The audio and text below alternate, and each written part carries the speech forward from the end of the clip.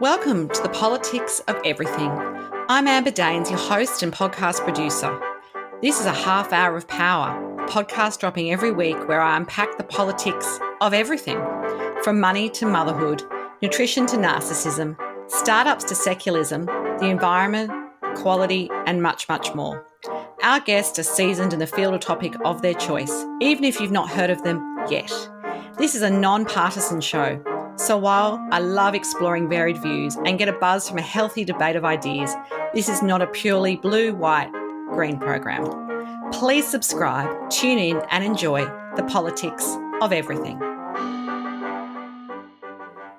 A disaster brings out the best and at times the worst in everyday ordinary people. Rarely is it something less polarizing. Thinking of devastating bushfires, major floods, or terrorist attacks, and the raw media images of what disaster looks like and the days that follow are pretty confronting for many people, let alone those experiencing the incident firsthand.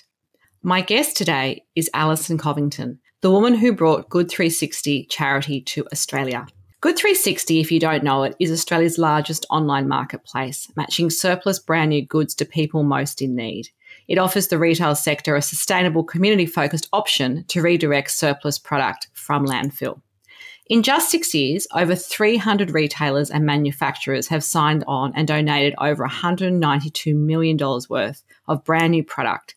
These include essential toiletries, household items, clothing, shoes, PPE, and stationery supplies, to name a few areas.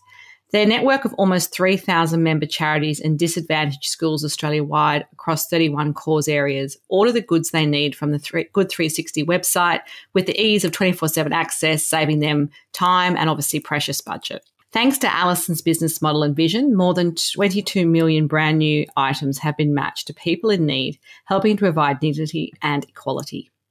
Of this, due to back-to-back disasters over the last few years, including droughts, fires, bushfires, and the ongoing devastation of the global pandemic that COVID-19 is, 9 million items have been matched directly to assist communities in disaster recovery. Good 360 Australia is well on the way to achieving Alison's goal of matching $1 billion worth of brand new goods to Australians in need by 2025. And today we are discussing the politics of disaster recovery. Welcome, Alison.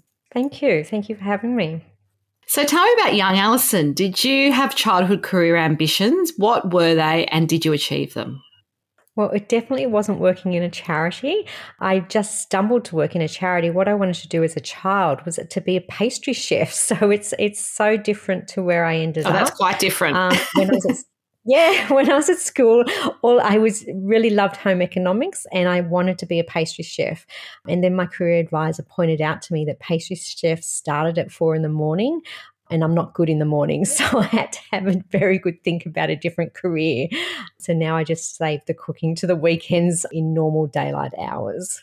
Well, that's a good thing. And so did you go on to university or did you do some sort of other training, prior to the career that you have now? Yeah, so I worked in a bank. So I did a graduate course I was working in banking. But then by accident, I moved into a bus industry. So I was doing banking and then into transport. And I spent many of my years in transport. So I was buying and selling bus companies, which is a very unusual career.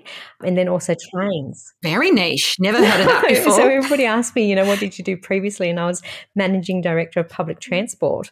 So accidental careers I continue to have. And then I did get quite ill. So I spent a bit of time reassessing, whether I wanted to go back into transport. So I had that sort of logistics background. And then I just stumbled across Good 360 and I just couldn't not unknow it. And that's what I say to people is that, once you know that there's all these spare goods rattling around in the world, and Good 360 had been operating in the US for more than 30 years when I discovered it. And I sort of came back to the fact that, I was a teenager when Good 360 started in the US. And then I discovered it, when I was in my, 40s.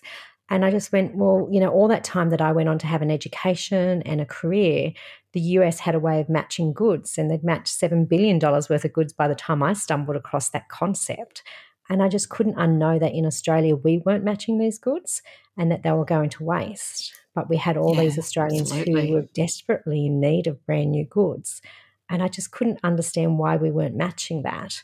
And my mind just went to the fact that, in my transport career, I knew how to move people from one place to another. I had that logistics background. Why wouldn't I just match the goods and move that to the people who knew it? And so then I stumbled into, once you know something, you have to do something with that. And I'm one of those types of people who just get things done. So I wasn't uniquely qualified to do it, but here I am 22 million items later having matched that. And I think, what if I didn't? Yeah, no, it's an amazing achievement. And obviously there's a lot of need out there. So how is disaster recovery defined? And are there some common themes to show sort of how it's managed or how it eventuates for those of us who don't understand it? We often just see, I guess, those raw media images, the tragedies, but we don't actually see what's going on the ground. So can you give us a bit of an insight into that? Yeah, so what the media portrays is the actual disaster.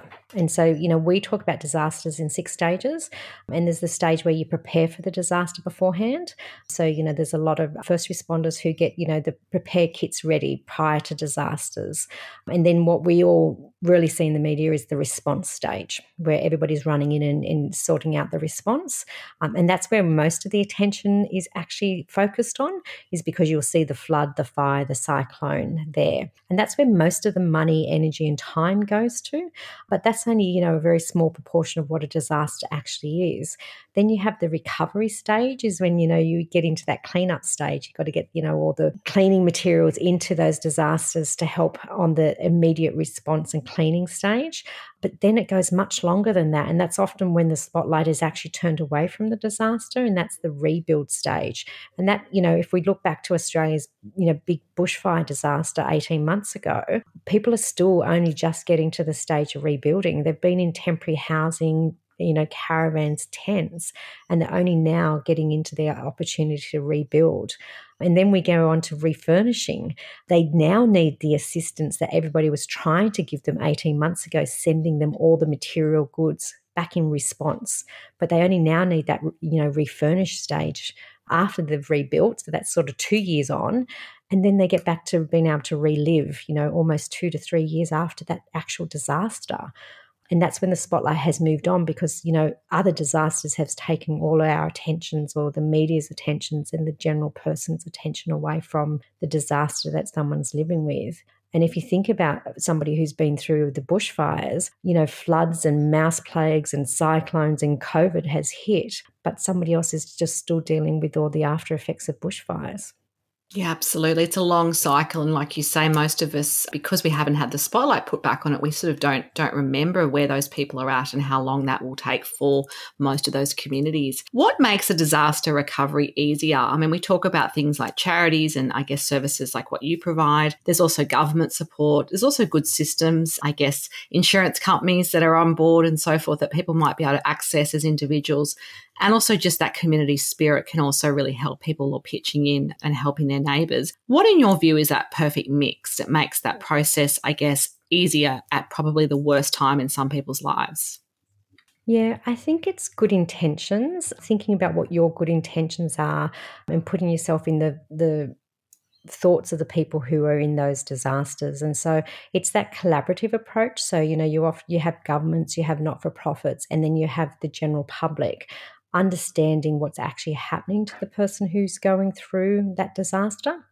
And, we often try to train people who are wanting to assist in these communities is, your good intentions, are they actually helpful? And that's just been, put it into the mix of how that person's going through that. And it's the timing. So we have a saying, the right goods to the right people at the right time. And as we talk about those 6 stages, we all rush out, and it's natural because, your heart goes out to somebody in that response stage, but just understanding, is it the right time to assist? And just making sure that you can do it over maybe a 2-year cycle rather than all at that immediate response cycle. And it's the collaboration between agencies, just so that people get the assistance when they need them. Because, as I said, it's 2 years on, and, the mental anguish people are going through, and just knowing that people still care 2 years on is very powerful, is to know that people are still thinking about the disaster that somebody's in. I think is just really helpful to go, we're still standing with communities, because they know that, the attention's on another disaster, is just keeping the spotlight and standing with communities all the way through. So I think having a kit in place to say with these communities between government, not-for-profits and communities, it's all still happening over a long life cycle. Absolutely. So disaster recoveries sometimes go wrong, I imagine. Is there any kind of ingredients that make that the case? Like, is there sort of that commonality in why something might go wrong in those really crucial initial stages, but like you say, through that cycle, which might be 2 or 3 years along? Yeah, I think it's the fact that we all naturally will rush in the response stage. So, many charities are overwhelmed with the wrong goods arriving at the wrong time. And so they can't then respond to all these goods that people have generously donated. And, there's a statistic that comes out is that 60% of goods donated in disasters go back to landfill, because people just haven't thought through what they're donating. So it's that, the wrong goods at the wrong time, because it's our intention to do good, but sometimes we do more harm. And that can block up roads because, all these trucks are turning up at the wrong time. So it's just thinking through the intention of the good that we're trying to do in communities and making sure we're doing no harm and that we're doing good, and listening to the people who are actually there.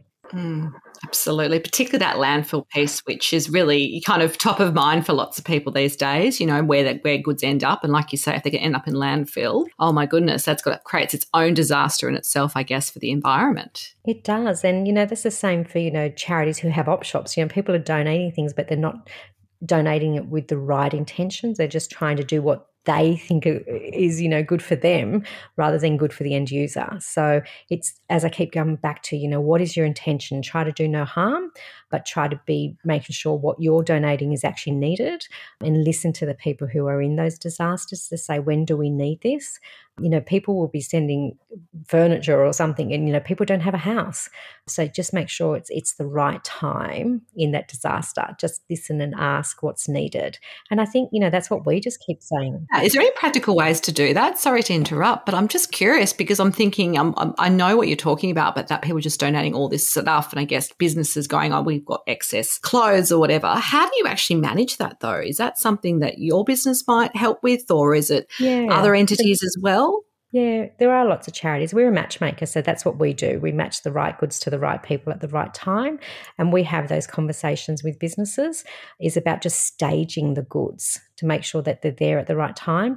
And so, businesses can pledge to donate that furniture, and we just say to them, okay, we'll tell you when it's needed, but thank you. Now we know that we've got those furniture. We don't need it in the response stage, but of course we need it in the refurbished stage. And it's nice to know we've got that on hand, so we keep the records of the pledges, and then we can go back to that community and go, okay, now we've got that furniture for you 6 months or 12 months down the track, but we won't send it to you when you're still needing mopping out and buckets. We'll send you the buckets when you need it. So it's all about just listening. People want to do the right thing, and so they immediately respond. But, we had this, most crazy story where, people sent a truckload of nappies down to a community down the coast, but they were all seniors living in that community. There was no children and there was no babies. Oh, my goodness. So it's just actually listening to what people want rather than doing what you think makes you feel good. Yeah, so absolutely. And that's what we are. We're just the matchmaker between the need and people's good intentions. And cuts out that waste and confusion, I guess, as well. Yeah, and it's just, then all the people down there who receive them, it just caused them more work to then try and relocate those goods and find somebody who actually needed them. Yeah, absolutely. So COVID-19, of course, has impacted everyone across the world, and it's obviously changed perception of what a disaster is. So often, we think of things like a terrorist attack or a major flood or a bushfire where it's, quick and instant. This is long and painful for many people, and it has many stages. And in many ways, it's unprecedented territory for our whole generation. What sort of steps are needed, I guess, from what you're doing in your business to get people's lives back on track? I mean, the disaster cycle is long, but also we don't really know when it's going to really end. And of course, there's many unknowns about the virus strains and so forth. How are you seeing your business kind of navigate that territory? Yeah, and I think COVID is a little bit more hidden. You can see a bushfire, you can see a flood. It's a much more visual disaster, whereas what we see now is we have the new vulnerable. And the way I describe it is the people who are affected by COVID were the people who actually had $50 to donate to a bushfire. So they were the very generous Australians who were outpouring and giving $50 to Australians who needed it through these more visible disasters. Now we have the hidden Australians who are vulnerable. These are people who have been stood down, they don't have work, they've been asked not to work. And so, they're Australians who have never seen or asked for charity before. These are our most generous Australians who are always the ones giving. So this is a hidden disaster that people don't know how to ask for charity. They don't know how to ask for help, and they're silently suffering. So this has to be a disaster where you help people with dignity, stand with them and lift them up. And so, we work with brand new goods and we work with businesses who generally had excess goods, but now they're giving goods in challenging times. So, our businesses are also doing it very tough themselves. We know retailers are having a really tough time, but they're reaching in to say, how do we lift up Australians who don't know how to ask for help? And that's what, this is a really silent disaster, that we've got people who will have mental health issues, who have children at home and things like that. And, we've been asked to homeschool our children, but people don't have the way to do that. And it's very hard to do things that have been asked of us if we don't have the goods to do that. Absolutely. So our role, the 360's role, is to lift up society and give them access to things in a very dignified way. And we do that through, very local grassroots charities, not-for-profits and schools, to sort of say that, if you can just have these conversations in your communities, in your neighbourhoods, and make sure people around you have what they need to go from surviving to thriving. And it's just even as simple as saying face masks are mandatory. What if you're struggling to put food on your table? How do you afford to have a face mask? So, we just give communities access to the things that they need to be able to survive. Absolutely. So in terms of leaders, how do you think they can become better at this disaster recovery process, say in a business or in their own communities? I guess there's that localized, your friends and neighbours can help you out. But when you are a leader in an organisation, I imagine it takes more than just resilience to navigate this. Can you share any sort of experiences or some examples perhaps of what you've learned from other leaders in this particular space?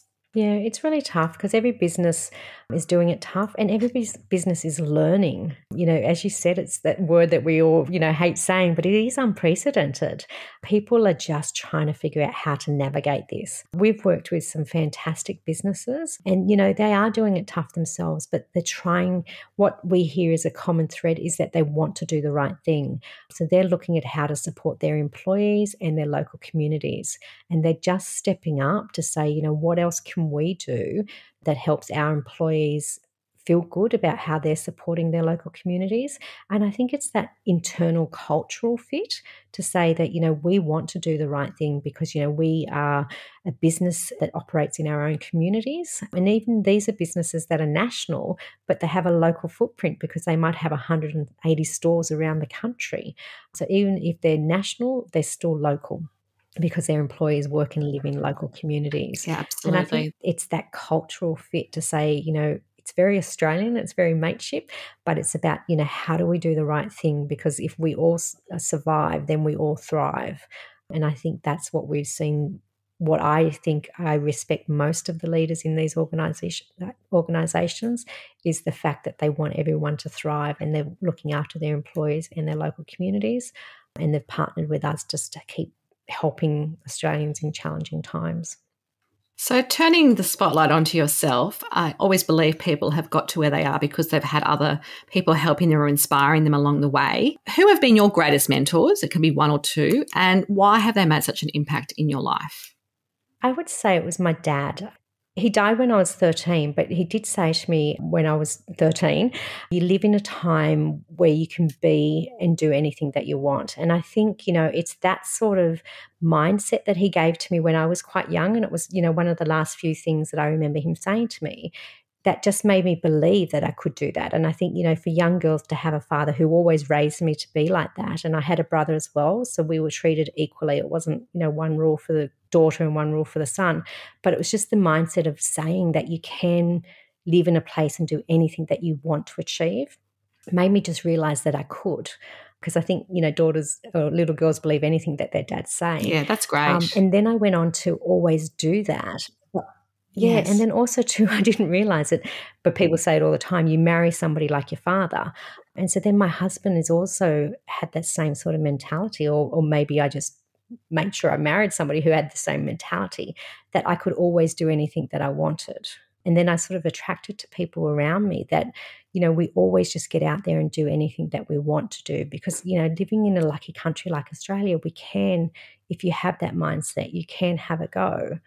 And then I've got 2 boys myself, or young men, and they've only ever seen a relationship where we are equal and that we have that type of relationship that we can just do anything and we back each other to do anything.